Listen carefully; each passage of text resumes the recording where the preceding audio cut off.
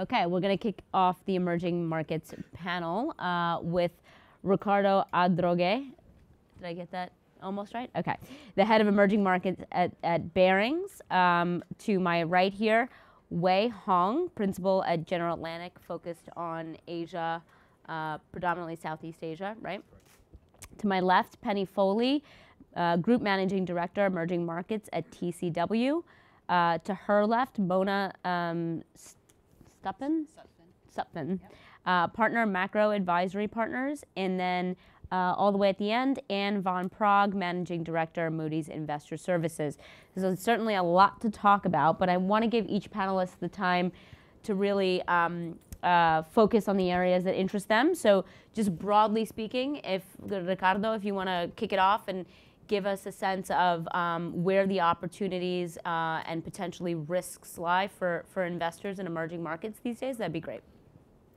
Thank you, Cristina. I would start by saying that emerging markets, it's difficult to envision a time that was better to invest in emerging markets than it is today. The world is growing. Emerging markets have done a major adjustment over the past 40 years. Interest rates are low. And the prospects of hikes, interest rate hikes, have faded since the March meeting by Chairwoman Yellen. So we are spotting opportunities in many emerging market countries, from Asia, Indonesia, Malaysia. We spot opportunities in Korea. We have opportunities in Africa. There's a few countries in Africa, including South Africa, but a country like Ghana, in some cases, Egypt. There's opportunities in Europe. Poland is a very great currency story. Hungary is a decent currency story. Czech Republic is a great currency story. And then in Latin America, where you find rates, you have currencies, you have a lot of emerging central banks that are cutting rates. And so those are very good opportunities to invest in those countries. In a nutshell, emerging markets actually don't need our money, and that's the other component that is crucial. When you look at emerging markets today, the actual financing needs that emerging markets have are really very small in absolute numbers and relative to history. And so very small flows into emerging markets could cause and are causing big appreciation in asset prices. So that's the other reason why we think emerging markets is a very attractive proposition today. And the third one is investors and a lot of rating agencies don't seem to have realized that countries that have their own currencies and have domestic markets are very difficult to break. Let's take the example of Russia. Following the 2004 annexation of Crimea, sanctions got imposed, the currency collapsed, the country went into recession. The balance sheet of Russia actually improved. Yes, they have a very special leader, a leader that was willing to get the population behind him on something that wasn't economics. But the truth is, having a floating currency, having a domestic capital markets is crucial for the sustainability, the long-term sustainability, and the lack of default or the lack of risk of default. So from our perspective, we think that a lot of default valuations implied in spreads are way overstated, especially on the better countries. I'm going to have to stop you there, Ricardo, because I want to give Anne a second to respond to that, given the fact that he's essentially saying the rating agencies don't fully understand what's happening in these countries. Can you speak to that? Well, I can represent Moody's views, and I'll just back up by saying, we do see, for the first time in quite a long time, a synchronized growth pattern across the world. We see partly a cyclical uptick, but also partly structural improvements in many emerging markets. And so really this is a pretty optimistic time in history for emerging markets. I would say there are some cases, notably Argentina, Brazil, Russia, which are coming out of recessionary periods and are starting to see growth pick up. For Brazil, we now have light at the end of the tunnel, where we hadn't for many years, and they have come through a pretty deep recession. Also significant adjustment to currency, significant efforts to bring reforms following Dilma's impeachment, and that has been a real turning point for the country. So there are significant opportunities, I think, for and positive signs of not only growth and recovery, but also structural reforms in the form of spending constraints that the government has put in place. That has really boosted confidence of investors in Brazil, and has started to, we were starting to see the light at the end of the tunnel for Brazil. I think in terms of Russia, the point that you make were well acknowledged in some of the rating actions that we'd taken on Russia. Russia's rating moved down several notches, but it really didn't move beyond Ba1 because of the reasons that you mentioned. And so we stopped with those rating actions and stabilized the rating precisely because of the very strong fiscal actions and coordinated monetary and fiscal actions that were taken at the time. So I think we recognize a lot of the points that you made.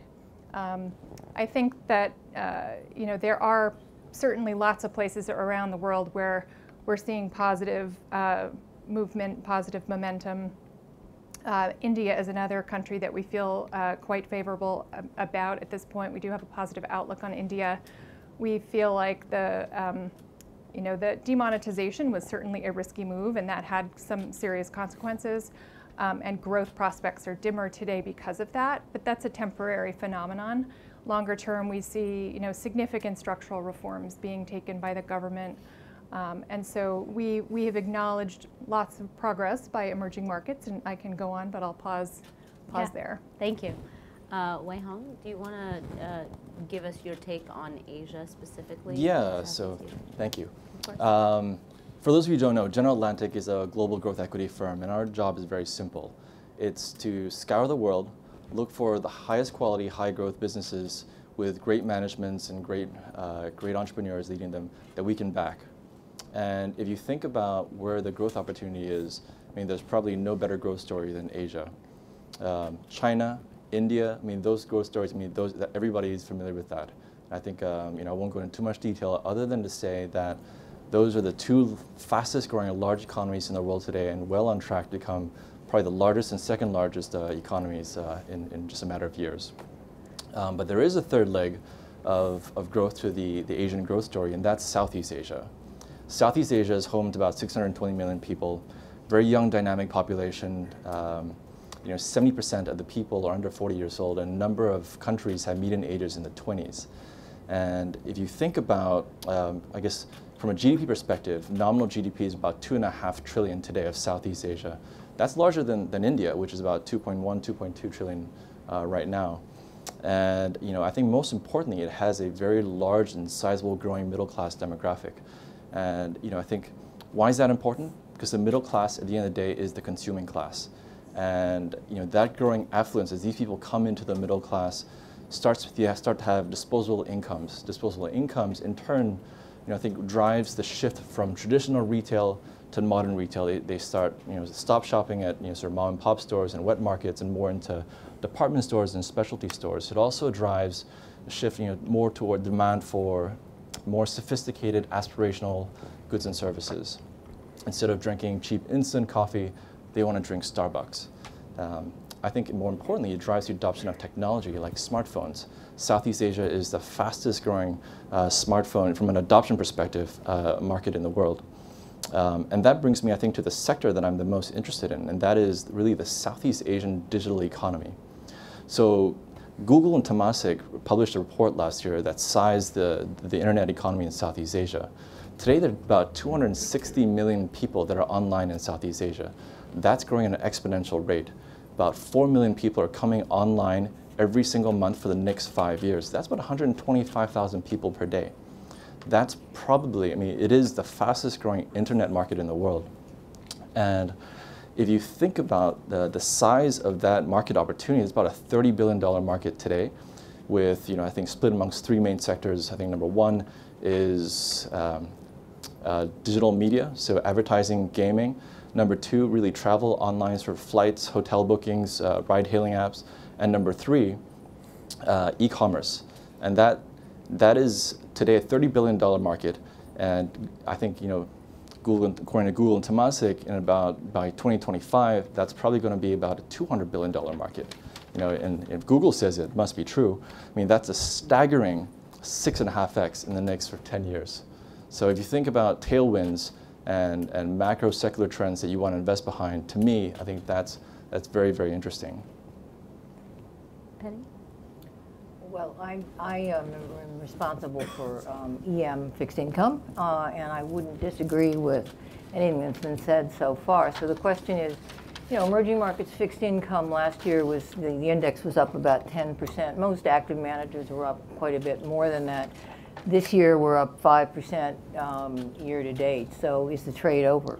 Has all this good news been priced in? And I think there are really basically three pillars that support the EM fixed income story, and obviously equities as well going forward. And they're cyclical, they're structural, and they're technical. On the cyclical side, as Ann mentioned, for the first time in 5 or 6 years, you have synchronous global growth. I mean, everything's growing, and it's not growing by leaps and bounds, but everything's growing. So the one-engine economy, the U.S., is now a multi-engine economy, and that's really good for trade, and you're beginning to see that in global trade numbers.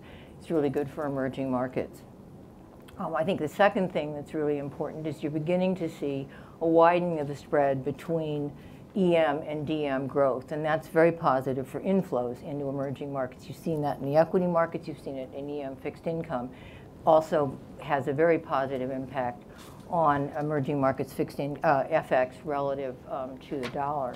Thirdly, while the deflation story has abated somewhat, you're not really seeing a big pickup in inflation. And so we don't expect that you're going to see central banks moving significantly faster than has already been priced in by the market. So those are the sort of the cyclical factors we think are pretty interesting. And then from a structural perspective, as was mentioned by a couple of the other panelists, you've had some really structural changes in these markets. Russia, for example, has done an excellent job at deleveraging the economy. We met a couple years ago with the head of the central bank, who said, thank goodness for sanctions, because, we were going to have a debt crisis. But sanctions really forced them to, corporates, basically they didn't have access to the international markets, and so corporate debt came down substantially. They've managed the fiscal side of the house very, very well. And so we've seen really, in the case of Brazil, in the case of Russia, in the case of Argentina, significant turnarounds from a growth perspective and from a fiscal consolidation perspective. And those are opportunities, in our view, going forward. You've also seen, on the debt side, a fair bit of deleveraging in the corporate sector. It's still certainly an issue, but the leverage has come down. They've focused really on balance sheet restructuring. They focused on asset sales. Petrobras is really a poster child for that turnaround situation. And on the sovereign side, they've maintained debt in the sort of 45% range, debt to GDP, which is about half the debt to GDP in the developed world. And the bulk of that is now in local currency. And that gives them a lot of flexibility, because it's a whole lot easier to repay debt in your own currency than it is to pay debt in dollars. And then the last thing I think is really important are the technicals. Our portfolio has a yield of about 7%, which is pretty attractive in a world where 60% of global bonds trade at less than 2%. Are spreads generous? No. We're at the tighter end of the spread range, around 300. We're certainly wide to the tights in the last 5 years at 225, but we're certainly nowhere near the all-time wides. On the other hand, yield to vol, or spread to vol, is as high as it's been in a couple of years. So we think the story is attractive.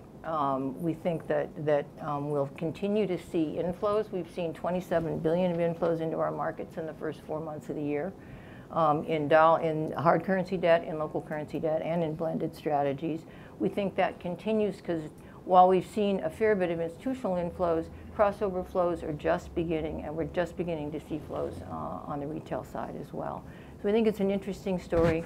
And we think that the relative value opportunity is pretty compelling. Mona, please. So Macro Advisory Partners, we advise a mix of institutional investors and corporates and sovereigns on the intersection of geopolitics and politics and financial markets. So we spend a lot of time thinking about risks to this outlook. I wouldn't disagree with anybody's take on the upside and positive stirrings that we've seen, but we think a lot about what kind of could go wrong with this picture. One thing that just struck me about the conversation on Russia is we've been watching the move on the Hill for a new Russia sanctions package that's much tighter, that has 19 co-sponsors that could move by unanimous consent kind of at any time, which we think is a shot across the bow related to the midterm elections and some stirring of continued Russian involvement in our election cycle. And so we suspect that that bill is going to get at the ready. There's been a lot of debate about whether you would lower the threshold in terms of investments in the energy sector where sanctions kicking and the like. We think it's something that markets probably need to pay more attention to as that bill gets going. We are very worried about what's been going on in North Korea. It's something that we've been watching for over a year. We think obviously it's a potentially nuclear event. It's not ready to come to a head yet for a couple of reasons. Partially the Chinese, I think, want to have another diplomatic run before anything, they would allow things to escalate. We think the North Koreans aren't quite there at the 2-yard line when it comes to their nuclear program and the capacity to potentially hit the continental US, and they definitely want to get across that threshold before they escalate. And most importantly, we think the US military doesn't have a strike package in place just yet. Although last week there were kind of 2 developments that suggest that maybe they're getting close, which is the arrival of the Michigan and for the first time since World War II, active Marines deployed in theater. So we think they're getting close, but we think this will play itself out for a while. Obviously, all the scenarios are horrible. And I think we'll continue to create choppiness as the situation escalates, but we don't think it's immediate for those reasons. We're most optimistic about what these guys were just talking about, which is what's been amazing since the president pulled away from TPP is the desire, particularly among Latin America and Southeast Asia, to stitch something back together. And also, interestingly, the Japanese very keen to stitch something together, and obviously the Chinese stepping into the breach. Our theory has been that the Pacific Alliance is a really interesting trade model that is very organic, not particularly rules-based. We think it is the kind of thing that's worked very well so far, and we think people will continue to think about building on that kind of model. But we're really interested in the dynamism and the intersection of those kinds of markets because of all the growth, because there's a lot of complementarity in terms of the economies and what the various economies are producing, and we think actually they could be quite instrumental in building really robust growth over the medium and long term. We're more concerned about the fate of NAFTA, I think, than people assume. Not so much in part because of misalignment of expectations. We think the Trump administration has been sending very strong signals to people. They only want to have moderate changes to the trade agreement. But we think both for substantive reasons and mainly for political reasons, it's going to get choppier, more choppier than not. As you're already seeing, we now have disputes over dairy, over sugar, over lumber. There are probably 10 more to come. But more importantly, we're about to head obviously into the presidential election just at the moment that this negotiation gets going. And we think it's going to be harder and harder for the Mexicans to agree to a deal and create, I think, a little bit of uncertainty in the medium to long-term outlook. I think that's going to, you see the Mexicans already moving toward shoring up other trading arrangements as a little bit of a hedge for that, but we think that's a source of uncertainty and certainly could potentially undermine what the Mexicans are trying to do in terms of boosting growth, at least in the medium term. And I guess I'll leave it at that. Given the geopolitical risks that Mona just outlined, and Ricardo, you mentioned this as well, that it seems like emerging markets, there's a flood of capital there. So given the geopolitical risks, the flows that have been happening, and you touched upon this too, where are the pockets of overvaluation? Where are things getting very frothy? I don't know who wants to pick this up, but Ricardo, do you want to? So generally speaking, where we find valuations a little bit stretched is on the high yield component of some, especially some sovereigns, that do not seem to price the type of risk that countries have experienced, especially countries that are relatively small, have mostly US dollar debt, and do not have domestic markets to finance themselves. In this rally, we have seen everyone buying everything, and some high yield names on the sovereign space seem to be a little bit stretched. Like who? Well, some African names.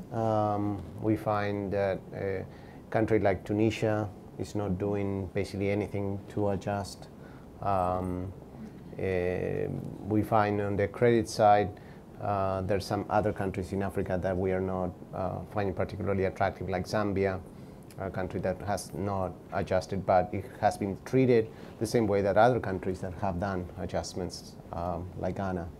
Interesting that you're not bringing up South Africa, even though Zuma has taken steps that have concerned, investors and obviously upset a lot of geopolitics. Yeah, so our take in South Africa is that whether Zuma likes it or not, he's on his way out. He has a year and maybe 9 months to go. He cannot be re-elected. That is something that South Africa, we can trust that it will not happen. The question is more, will he be able to appoint a successor in his own making? And the truth is the electorate has been moving towards the Democratic Alliance. It is meaningful that the ANC has lost the 3 major metropolitan areas in the last local elections. So this seems to be a Zuma that is just kicking the last kicks before he goes. Yeah, I think that his move on Gordon and the change in the cabinet was really, the way we saw it was really a sort of a last-ditch effort to get control of the situation, and I think the currency had really strengthened way beyond reasonable levels. But when it blew out to sort of 13 3/4, we got involved again. And I think the change in South Africa could result in something upside like a Brazil or an Argentina, but it's very early days and bears some pretty close watching. Now, the one area that we are also looking at is contrary to what most speakers here have mentioned, that we have seen Brazil, Argentina going in the right direction. If anything, both countries are taking advantage of the easy money to slow down on reforms that are absolutely necessary. In the case of Brazil, Social Security reform that is being watered down. It's not something that will break them because they have some time, but it's pretty disappointing that at times when money becomes easy for these countries, then they bring their guard down and they start watering things down. So we are constructive, as I mentioned early on. We think that emerging markets still have a long ways to run. We think that countries that have domestic markets, it's very difficult to bankrupt them, but that's not to say that every story is a good story. Yeah, some of the most interesting opportunities in emerging markets tend to come when policymakers have tried every bad idea, and then the world withdraws capital, which is what happened certainly in 2013 around the taper tantrum. And some of the improvements that we've seen in these countries has really been driven by no other alternative. And one of the things I think, as an active manager in EM fixed income, one of the things you really want to do is position yourself at an early stage in that turnaround process, because that's really how you generate alpha. And I think I think the Argentina and Brazil opportunities certainly are still attractive, and we tend to move. You can go from the sovereign, which is the first level of opportunity, to corporates and ultimately local currency. I think one thing that's interesting for us is the local currency story potentially going into the second half of this year. Local currencies underperformed dollar debt for 4 or 5 years in a row, including last year.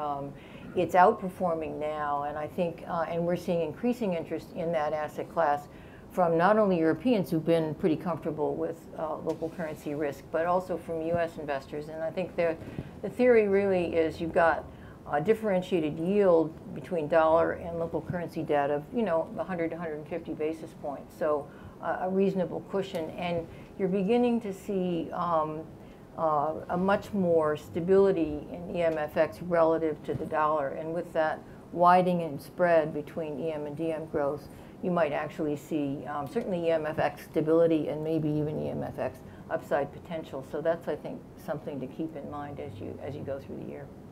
Mona, I just want to pivot to trade because you noted a lot of positive developments on that front. Well, positive and negative. Yeah. Positive and negative, but you were saying that there are attempts to stitch something along the lines of TPP back together. I guess the question is, given the administration's more protectionist stance, does U.S. policy have, what impact does U.S. policy and position at this point have on any of those agreements, both positive and negatives for emerging markets? Yeah, I mean, one of our theories has been that to the extent that the administration runs into trouble in advancing its economic agenda, which we believe is where we think people are way too optimistic about tax reform and everything else, infrastructure and all the rest, that trade is a very politically very appealing pillar of an economic agenda because it's wholly administrative. And not shockingly, I mean, we'd heard this even before the election, that they were looking at the sections that they're now moving, some of these National Security 232, these elements of trade law that have typically not been used, meaning there's no functioning WTO dispute mechanism, and it allows you to put on bilateral tariffs. And that they've been they've been looking in history not toward the Nixon administration, which unilaterally imposed tariffs when we moved off the gold standard, put them on Europeans as a leverage point for negotiations, and later pulled them off. So we think that's a little bit what's going on in the mindset. Part of the reason they've done these 100-day reviews, doing these 232 investigations, is to lay the groundwork for that justification down the road as a fail-safe. So I think it's quite disruptive. One of the issues that they're obviously very enamored with the bilateral trade deal, and obviously bilateral trade deals are very difficult. So we think we are worried about the spillover effects of this. We think the Chinese kind of know that this is what's coming. They're okay with steel and aluminum. They can see where we're going. We may end up with some sanctions potentially related to North Korea as well, so they're moving very cautiously. But we actually think the disruptions to the supply chain could be pretty severe and in an inadvertent kind of way. The focus on the administration is going to focus on rules of origin and some of these other tools. Can you give us an example of that? So for example, in the NAFTA negotiations, one of the issues is they've been using what they call the rules of origin, which are administrative, that sets the threshold for how much NAFTA content needs to be in a good in order to get free trade treatment. And the theory has been, or what they've been telling people in Washington, is that their goal is to push out a lot of the Asian manufacturing supply chain by raising the threshold of what NAFTA content needs to have. And we've examined this pretty closely. It turns out there's actually not that much Asian content. There is a lot of European content. And there's also a lot of Korean and Japanese content. You're talking about auto parts? Auto parts. Specifically? Yeah, is it auto 80%? parts. If they raise the threshold on rules of origin, it turns out that, yeah, you hit the Europeans and the Japanese and the Koreans in a significant way, and maybe the Chinese a little bit, but not that much. And so we think it's not as, if that's the itch you're trying to scratch, it's actually more complicated than that, and you're creating a lot of spillover effect that's very difficult for you to know until you actually do it, and that's just the way the rules work. So we think this is a place where the good news, the reason why I was optimistic about it, is people are moving on. There's nothing to prevent other trade deals from coming along. Our theory has been, if another trade agreement, multilateral trade agreement, gets going and it gains momentum, U.S. corporates with lots of exports are gonna lobby the Trump administration to get a seat at the table. So it'll take care of itself in the end, if in fact there's something else that emerges. And if it does, that's great, because it means that there's still a place for trade, and there's still a momentum for it, which is really encouraging. I have a slightly different view, which is I think that, you know, if you were to ask me the same question in December or January, I would have had a more negative outlook on the future of our trade agreements with Canada or with Mexico. I think today things have shifted, and I'm much, I think that the scenario that you outline, Mona, is very interesting, but I think it's a pretty low probability scenario. It's high severity, low probability, but a more likely outcome, I think, is to see a trade agreement that has some changes around the edges. We're not going to see a wholesale renegotiation or abandonment of NAFTA. I think that part of the news and the headlines that you saw last week was negotiating tactics. I think that at the end of the day, what we'll see is some changes around the edges. It may be related to rules of origin. It may be corruption prevention or crime prevention. It may be stricter, IP, IP stuff. IP things that were present in TPP. Right. Yeah. Turns out that repackaged. We'll start to see, incorporated We totally into agree. this next generation. Yeah, and to be clear, that's our base case, that most likely you end up with an okay negotiation. I just think it's going to be longer and more muddled than people realize just because of the timing. And obviously if we end up with Obrador in Mexico, then I'm not sure where that goes ultimately. So Does anyone on the panel have a good guess on what the most likely bilateral agreement will be with the U.S.? Do you have a guess as to who we might start talking to about bilateral trade agreements? Well, hopefully our major trading partners, which are Canada and Mexico. Canada and Mexico. Yeah, I mean, but we have that's we have NAFTA, I know, and that's not going away. Yeah, I think so outside of Canada and the Mexico. reality is there's a good Trump and a bad Trump, and that's not a moral judgment. It's there's the one side is a growth oriented administration. The other is more protectionist, and obviously. Well, he said that. He actually said, "I'm a globalist and a protectionist at the same time." Right? A protectionist so is you're buying his line. Well, no, not really. I'm saying it's a question of which way you go, and it seems at the moment, and I think you guys would agree that the globalist side is on the ascendancy, but I think the risk is inconsistency. The risk is moving off, a path, and I think we all have to deal with that from a market perspective. In the case of Korea, how do you deal with Korea? Well, we bought Korean CDS because it's 60 bips, and it's a pretty interesting option. It's not going to protect us if we have a Holocaust, but it makes us feel a little bit better. Right, exactly. But those are some of the things that you can do around the edges. Actually, I think that reopening the Korea deal is the most likely bilateral agreement that they do. I say that because the Koreans are in the most. It's the easiest one to open up without a lot of side spillover effect. I don't think that that's okay. I don't think the Japanese really want to do it. I think the UK is interested, but obviously you got to figure out what the EU situation is first. So I don't really see any others out there that are particularly compelling but they are very keen. I mean, apparently they've had conversations want to do one with the Germans, although the Germans obviously can't do one, but that's neither here nor there. But so. In the case of Mexico and Canada with NAFTA, unless, and Mona, correct me if I'm wrong, but unless the Trump administration decides to do away with WTO, they have a very strong footing there, especially Mexico, having the ability to tax twice as much as the US can tax Mexican goods. And the fact that if you actually look at the tariffs that get imposed on WTO products to Mexico, would be a small increase to what Mexico pays today. Well, that's part of the reason why we are a little bit worried about the risk outlook, is there is a lot of chatter in Mexico about, actually people are using NAFTA a lot less because global tariffs are low. The cost of the uncertainty is relatively high, and the benefit is if you're going to have to give a lot of concessions, is it really worth it? So there's an active conversation among the political and business elite of really what are we doing here, and why are we the supplicant in this relationship? So that it's the mismatch of the politics and the substance of it that is the source of the risk, we think. I think just wanted to weigh in a little bit from an Asian perspective. You asked the question of what happens with Asia. I guess now that TPP is probably dead.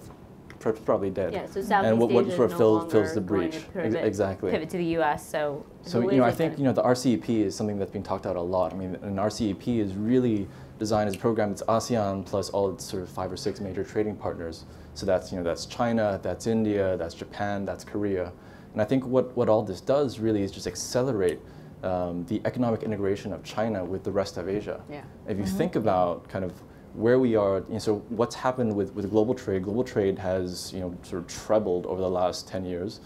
Intra-Asia trade has probably grown at a factor of 1.5 times with that, 4.5 times, I guess, in totality over the last 10 years. China-ASEAN trade has been growing sort of 10x over the last 15 years. I mean, so I think you look at what this means. I mean, RCEP itself, you know, it's I mean, the people that are part of RCEP, at least supposedly part of RCEP, account for about 40% of just under 50% of global population and about 40% of global GDP. I mean, this could be a pretty compelling trade agreement, which you know, I think it's really a lost opportunity for the U.S. I think totally. Quite frankly. That's why, yeah. And I mean, it's, you know, once again, this trade agreement is, yes, open borders, you know, free flow of goods and services, which, you know, Econ 101, it's a good thing. But also, I think more importantly, has no labor provisions, little or none, no provisions around human rights, and no sort of provisions around, you know, environmental protections, which, you know, are all agenda items that I think the U.S. could have had a pretty meaningful voice on, which is unfortunate. The other unintended consequence of losing TPP, it's really a lost opportunity, I agree, for the whole. But if you look at the individual countries involved, probably Malaysia and Vietnam are among the bigger of the losers, and that's predominantly because the domestic reforms and the policy agendas that they were pursuing with an aim to having implemented or being well on the way to implement certain reforms may lose traction. They may lose momentum in moving toward some of the things that were going to be involved in TPP. So I think those are probably, you know, the two biggest losers coming out of the U.S. moving out of TPP. I just want to open it up to the audience in case there are any follow-ups to the discussion so far. Anyone? Yes. So, Penny, I think you mentioned that there's you know, a lot more asset flows going into emerging markets, including from retail, which I think we've all seen as well. But do you think that actually increases the risk that there could be a lot more volatility in the asset class as this? Yeah, without doubt. I mean, I think, you know, I think there's no question that that's the case. And volatility is very, very low. And clearly, we benefited from a repositioning of flows from, you know, into the U.S. to a much broader audience. And EM has really been a huge beneficiary of that over the last 15 months. And that's always, you know, a risky environment. But in a relatively stable environment, over the course of the next, say, 3 to 6 months, I think you continue to see inflows largely from crossover buyers. We haven't seen a lot of crossovers, and we're beginning to see flows from dedicated institutional buyers as well. So I think we're somewhere in the middle of it. But $27 billion is a lot of money to come into a single market, even though it's a pretty broad market. So there's always the risk, if there is a significant catalyst for an increase in volatility, that's going to hurt you know, credit markets in general, and it's certainly going to have an impact on EM. That we don't see it in the very short term, but you know, there are lots of risks out there as we've identified. And the one big exception to that statement about capital flows is China, right? China's had net outflows for some time now, and I think it's worth spending a few minutes talking about China because it is such a huge economy. It is growing very quickly, and it has some really interesting strengths, but it also has some challenging longer-term fundamental issues that we can't ignore, because any kind of a major slowdown in China would likely have significant spillover effects for the rest of the world, certainly for the rest of the world's growth outlook. And I find that interesting because you're using softer language than we were hearing months ago about a potential hard landing. We're not hearing that anymore. So Moody's has never been in the hard landing camp, and we don't expect a hard landing. In fact, this year we've revised up our growth forecast to a little above 6.5. I think the last quarter registered 6.9% growth. So we're seeing really robust growth, but that growth has come on the back of significant fiscal and monetary policy support. So it is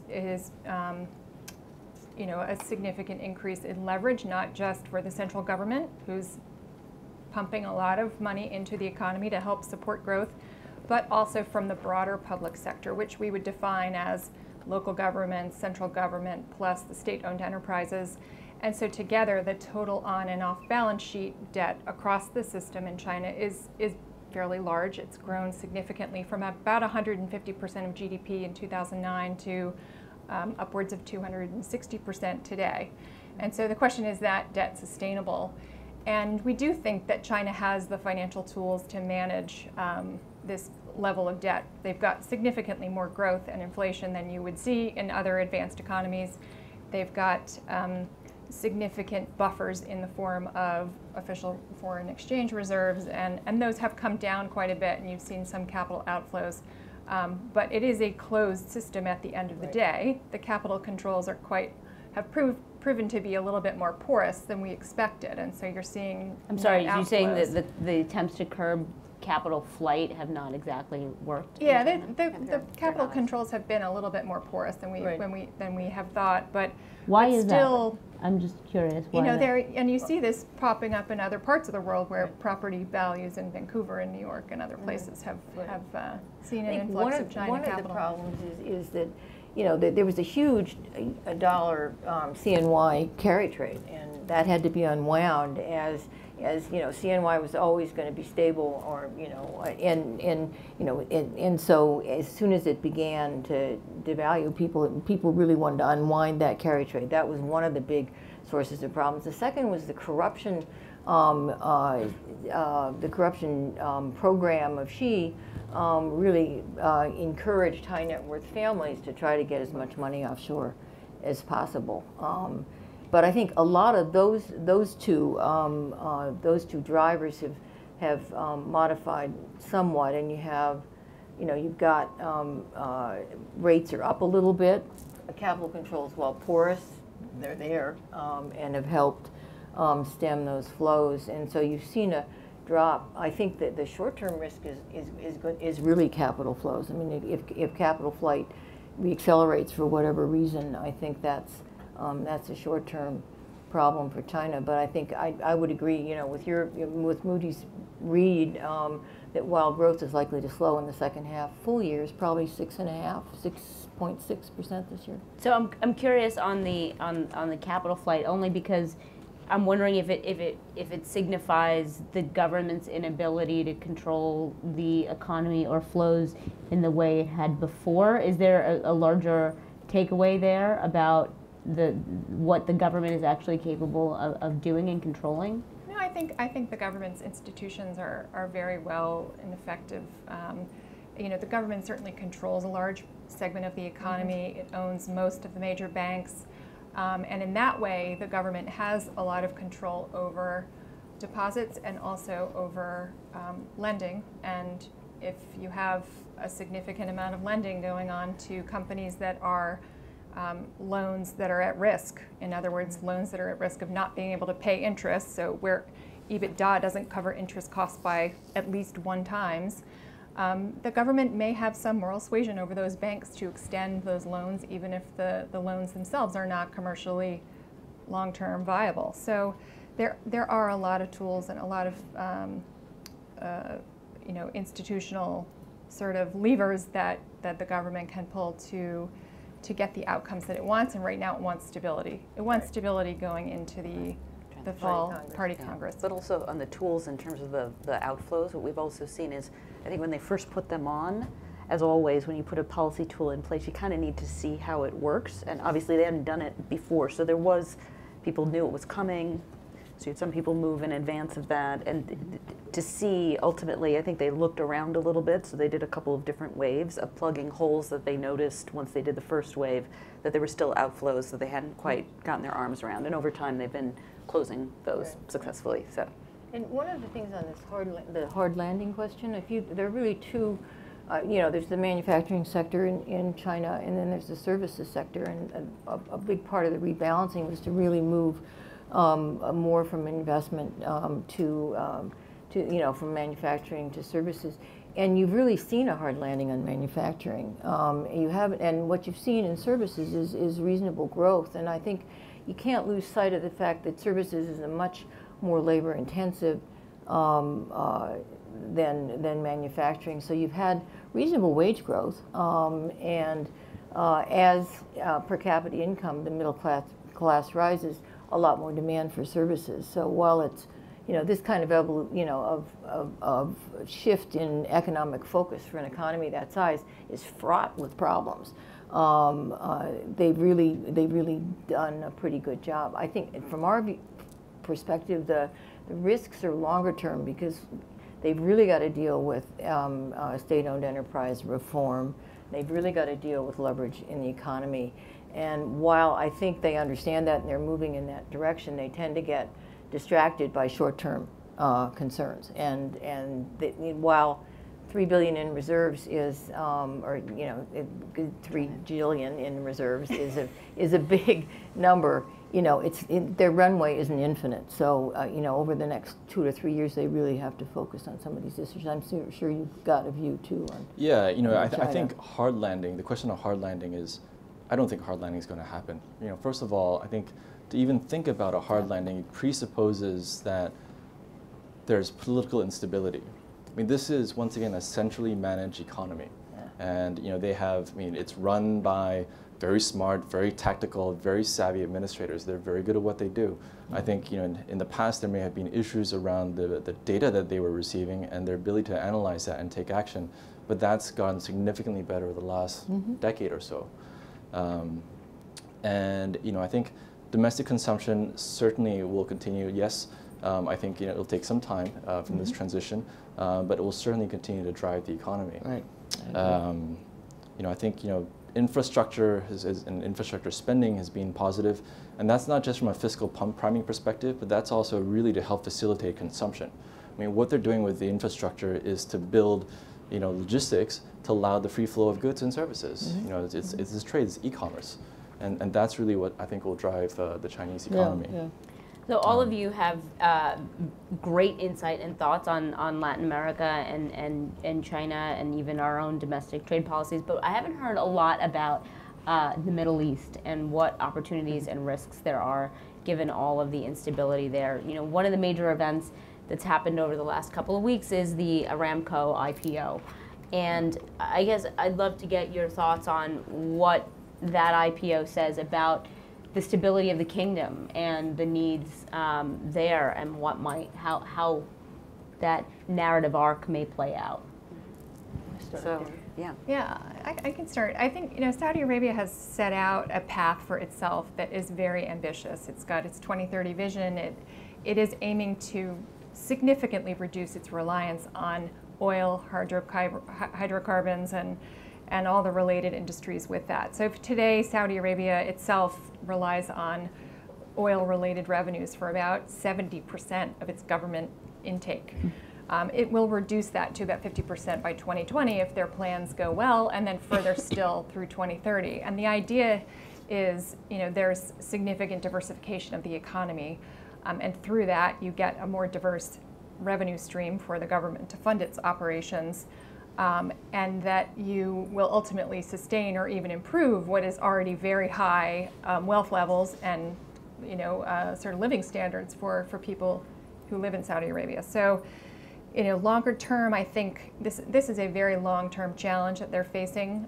They are coming to grips with and are tackling the potential for moving to a carbon-free economy, which is kind of dramatic if you think about it, in ways that other countries haven't really grappled with.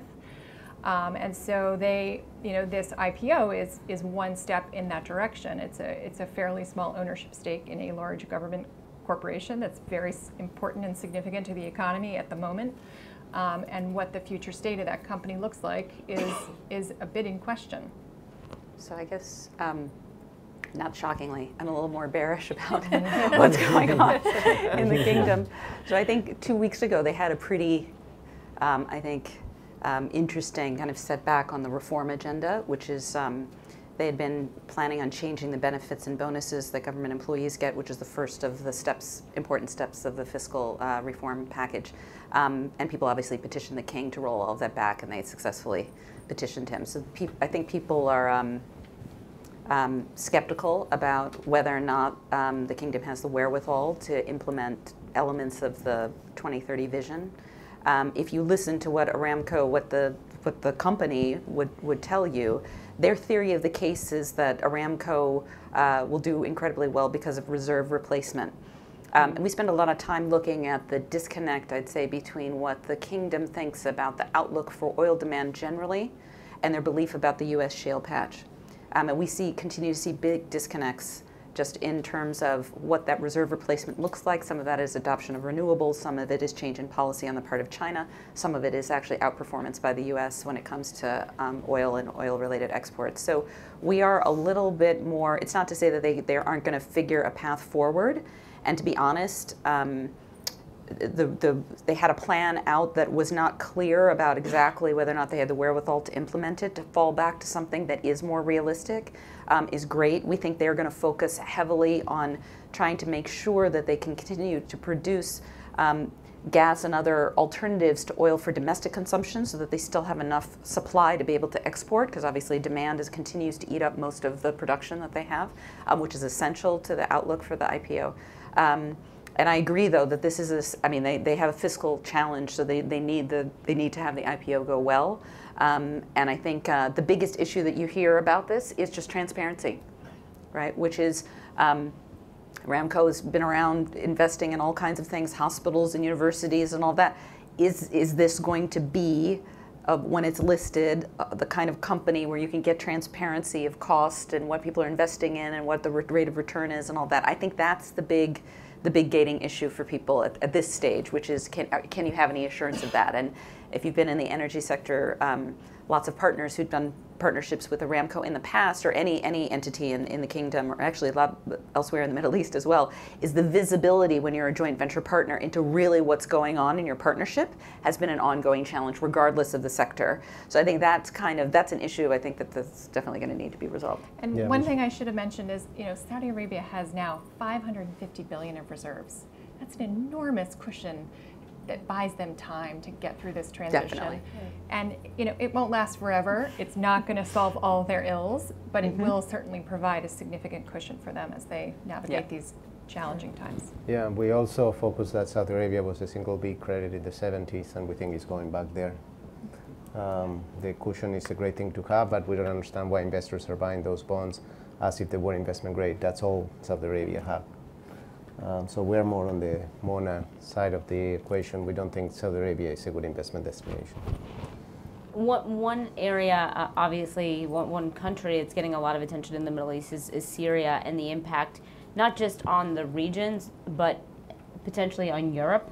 And Europe is not an emerging market, of course, but what is going on in Syria and the Syrian conflict does have major impact. It does have a major impact on Europe specifically. We're talking about Italy, but just generally speaking, how do you guys see the Syrian conflict playing out, impact on the region, but also outside of the region in Europe specifically?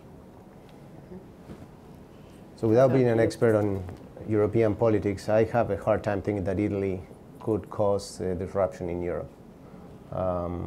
I see potentially France, but luckily this election that is coming this Sunday maybe puts that to rest. I have a very hard time thinking that Italy will lead Europe in its disintegration. My read of history, of recent history, suggests that Italy tends to not to lead, and so, but that's my personal feel. Yeah, I mean, we are. We spend a lot of time on the. I think the big question is what happens with Iran in the region in these elections. So we've been. The Trump administration is very clearly adopting a no-tolerance kind of policy when it comes to infractions related to the JCPOA. We think there's a lot of move afoot. You're going to see by the end of the month probably a new sanctions package related to Hezbollah, and that's going to add to the stress, we think, in the Iranian system. And then obviously we have elections. And depending on the outcome of those elections, we may be headed to a much more, I think, contentious proxy war in places like Yemen, in places like Libya, in Syria, that in turn is going to spill over even more destabilization in the Middle East and spill over potentially to Europe. Interestingly, we, in part because of the Germany deal with Turkey and a lot more focus on the Islamic State generally, the real refugee flows or the real migrant flows are actually coming from sub-Saharan Africa, not as much from the region. We think the Europeans have slowly now started to get much more serious about dealing with what is, they've now seen, a fundamentally destabilizing of their politics as a result of this. And so you're seeing them be much more active in places like Libya and in North Africa generally, because this is a really serious. Is it too late? Well, I mean, you can get into a whole question about why migrants move. So, I mean, our view and my personal view has been people, it's just like in the United States when you have people putting their 6-year-old on a bus from Honduras to come to the southern border of the United States. Desperate people will move. And there's nothing you can do to stop desperate people from moving other than make where they're coming from less desperate. So the idea that you're going to put in walls and border forces and people to grab, it's a temporary solution to what's a much bigger, much more macro problem that we have in the world. So that's the big picture answer to that question. So no, it's not too late. I'm not sure we're dealing with Band-Aids still, as opposed to more fundamental kinds of responses, which would take the whole world to really pay attention to and come up with more creative solutions on. So I don't see that happening anytime soon. We have just a few minutes. Does anyone have any questions for our panelists? Yes. Just actually kind of following on that, you mentioned briefly that Turkey really, Turkey and Erdogan, to me at least, showed very clearly what it was 18 months ago, that they control the spigot of a lot of that flow into Europe. There's been a lot of fish shaking by the Turks towards Europe in the last few months. Their little deal that they made hasn't completely fallen apart, but it's not looking good, I'll say. Yes. Could that destabilize further? Could he turn the spigot back on? And then what does that do to Europe? If you could just touch briefly on that. Yeah. So, yeah, the Turks definitely control that spigot. Again, I think a lot of it's coming from North Africa, and there are different routes, obviously, because you have Syrian refugees who are even coming up through Russia and into Northern Europe, right? So people have figured out how to kind of move around. But yes, it could be quite destabilizing. We think that Merkel will make sure that this deal stays in place, kind of whatever it takes, at least through the German elections.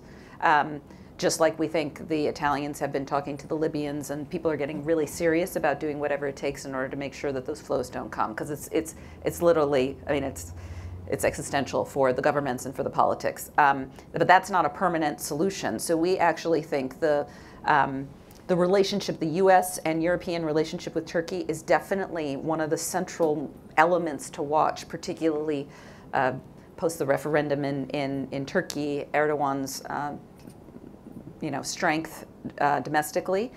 We think it's actually probably the most important gating issue to whether or not there's more destabilization in Europe or not, and really also whether or not the Islamic State fight goes well or doesn't go well. And there's a lot, there's a lot of roiling back and forth. But this Iran question and the Turkey question those are the two main potential drivers that could put this in a really much more destabilizing path. Your turn. Exactly. Does anyone else have any questions? Yes, you get. Thank you. So regarding new multilateral trade deals that are kind of coming out of EM, one of the big ones was or is New Silk Road. Which countries do you think will be most benefited by that? In my view, I'd say Pakistan. And if you could comment on anything else, that'd be great. You want to take a shot at that? New Silk Road. Wow. Not sure I'd single out any single country to benefit directly from the New Silk Road or sort of the One Belt, One Road policy. I think it will largely just benefit Asia. I mean, everything along the entire sort of supply chain, if you will. I mean, these are trade routes that have been in existence for long periods of time, and I think this is really just kind of a revisit to the old sort of norms. But certainly everything along the intermediate supply chain will benefit. Great. Well, I can't thank you guys enough for all of your really great insight. Thank you. Thank you. Thank you.